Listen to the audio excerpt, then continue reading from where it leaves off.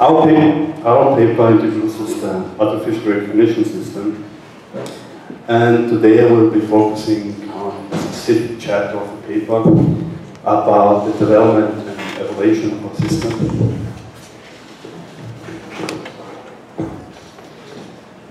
But first, let me briefly introduce the artificial recognition project, which aims at developing general-purpose models of human information processing for the usage in various artificial systems, such as human-robot interactions or application models. But currently, for the purpose of basic development and evaluation, we use our model as a decision unit for an humility agent in a virtual world. There are some key features of the ARS approach I want to mention briefly. First and foremost, it is a functional model in following a generative approach which describes functions that generate behavior instead of behavior itself. Of course, this enables generic and flexible models. It is a layered description model. The principle here is that we use appropriate means of description for different aspects of the system. So we distinguish three aspects: the neurons, neurosymbolics, and the psychic layer. Of course, they represent all the same system, but only different aspects. For instance, you also wouldn't describe PowerPoint by the physical state of the computer principles, so every aspect of the system needs an appropriate mean of description. We are focusing on the psychic level in the ARS approach. And the ARS model is holistic and unitary. Sorry about that.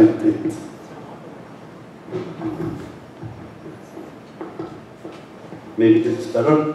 Yeah, okay. Where were they? Holistic and unitary. So it is a consistent and coherent integration of basic aspects, such as motivation, emotion, and planning. And we develop our model using a top-down approach. So we concretize abstract function incrementally, starting with the psychic layer. And we've seen these key features only can be considered in intensive, bionic, and interdisciplinary approach, where we translate knowledge into technical models using our methodology. And here the basic question is about this methodology, about how to develop and evaluate such a model. And there are some challenges with the mentioned key features and with the nature of our research topic being the mind that we have to consider in developing such a methodology. And I want to mention briefly some of them. The restricted accessibility of the mind. There are various ways to get information about the mind's functioning, but we have to consider if it's the relevant knowledge for our objective, and if it's on the relevant level of description. So we think in most cases, knowledge from other disciplines can be used directly.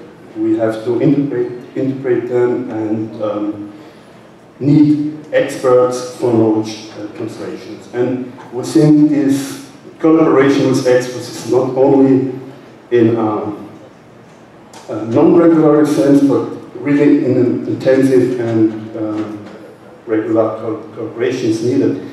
But especially when different researchers use different vocabularies or methodologies, we know that understanding is not always an easy task. Understanding each other is not always an easy task. So we have to consider that as well. Another challenge in developing and evaluating our model is the complexity of the research topic. This is obvious on a normal level, but it's also the case on the psychic level, where only the interplay of various factors determine the human behavior. we take these challenges, amongst other, into account and combine three types of methodologies, which are characteristics for interdisciplinary cooperation, use case-based requirement and analysis, and agent-based simulation as an evaluation framework. And we term this combination of methodologies case-driven agent-based simulation. The course procedure is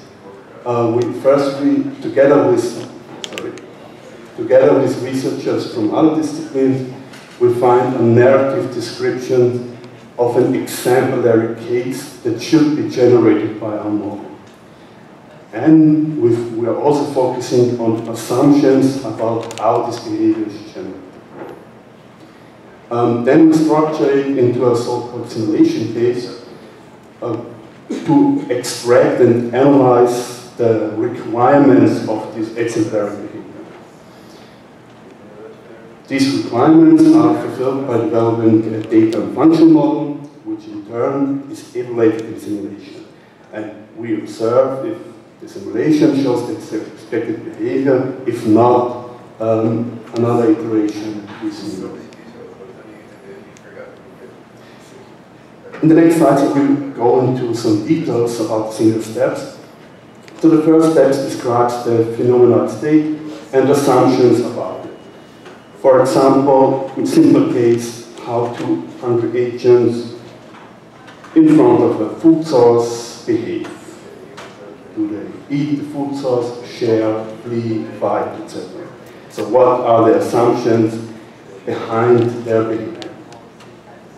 So such exemplary case is a platform and a tool for interdisciplinary cooperation, we have found, and it exemplifies and discusses research question with a concrete exemplary case. For example, research question about the motivation and decision making in such a scenario. And we have seen that such procedure enables stating and later testing concrete assumptions. For example, the role of emotions, drives, and norms, and how they interact to determine behavior. And we have also seen that it avoids drifting into abstract discussion, which may be a risk with intensive interdisciplinary cooperation. So overall, this exemplary case embodies and integrates theories from different disciplines to explain behavior.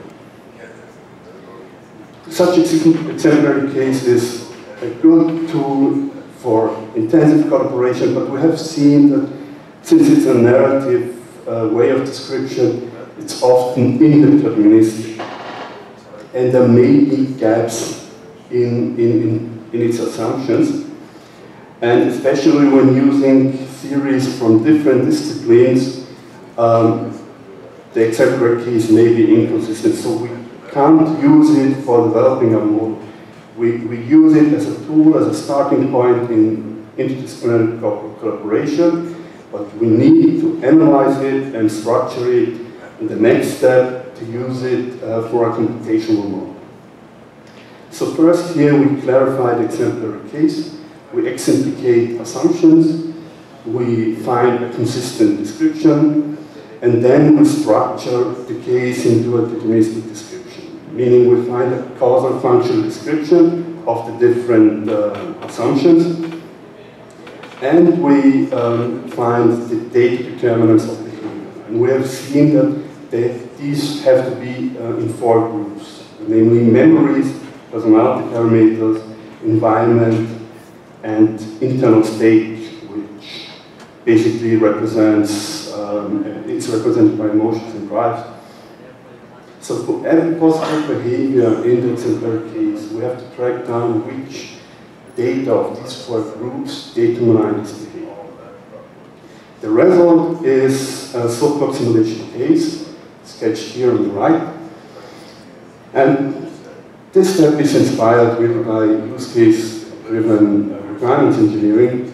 So we have precondition, description, and post-condition. The preconditions in our case are the data determinants of these four groups. For example, in the case of the standard scenario, Adam and Laura are the two agents in the case, and in the standard scenario, Adam eats the schnitzel, famous Austrian food, so if you don't know it. And for the standard scenario, we describe the precondition, the determinants, how they lead to the postconditions, which are the chosen action, and the final state of the agent. And this description holds all requirements needed to build a functional and data model that generate this behavior. And now we have also consider every alternative behavior. Can you expand a little bit on the personality determinant? Sorry? Can you expand a bit on the personality determinant? Personality parameter is only, let's say, a simplification. Personality parameter has to be, in the end, memories, or is an abstraction of memories, but we found it hard to, let's say, adapt hundreds of memories only to represent one personality parameter, such as how aggressive the agent is. So we abstract from the memories personality parameters. Yeah, there are different kinds of it. Okay, so for every alternative behavior, we have to track down and justify how a change in this determinant would lead to a change in the behavior. And since we want to develop a functional model, for the alternative scenarios, we don't describe how the determinants lead to alternative behavior. It should be generated by itself. So such a simulation case enables requirements analysis, the development of a computational model, and of most important issue, a test plan for evaluation. Okay, since I haven't much time, after implementing this model, we can evaluate it. And evaluation occurs by using this simulation case as a fine-grained test template. So we parameterize the simulation according to the data determinants of the respective scenarios and observe if the functions generate and the data determines the behavior as expected. But we also observe how the behavior is generated. For instance, how emotions and drives evolves and influence decision making. Is this really according to the assumptions from the example case? Evaluation not only occurs on a behavioral level, but also on a functional level. This enables us to test the predictability of the simulation case's hypothesis. Are the assumptions valid? Does the interplay of specific factors generate expected behavior? For example, how emotions interact with drives and norms to determine specific behavior? And does the change of specific data lead to a behavioral change? Of course, without changing anything in the code or functional model. And if we found an unexpected behavior or state, and of course this is the standard, we have to conduct an analysis on different levels, and different feedback possibilities are the case. And here on the right is the whole procedure sketched again, and you see the feedback possibilities on the right. And basically there are three types of it. Feedback A and B indicate a mistaken model translation from other disciplines into a computational model. It may make it necessary to adapt the model or adapt the requirements or the determinants.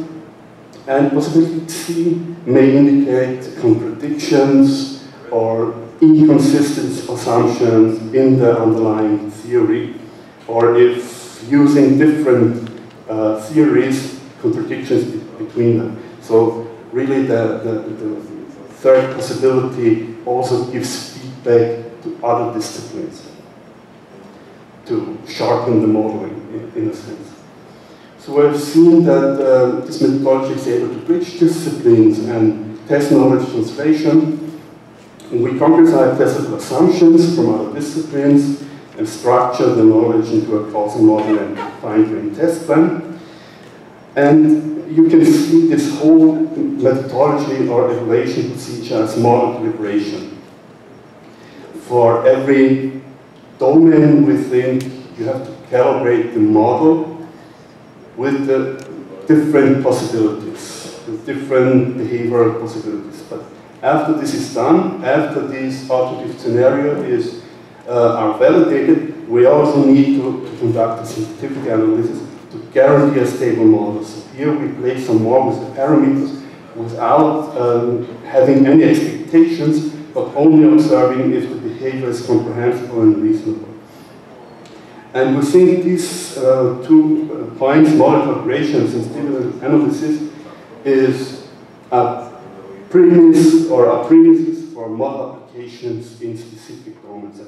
That's what we want to do. We want to use a model, everyone in AGI, a model in different domains, and we think if we will apply this model, we have to do these 2 steps. And as an outlook, starting this autumn, we will apply our ARS model in 2 very different areas, being building automation and decision support systems for marketing strategies.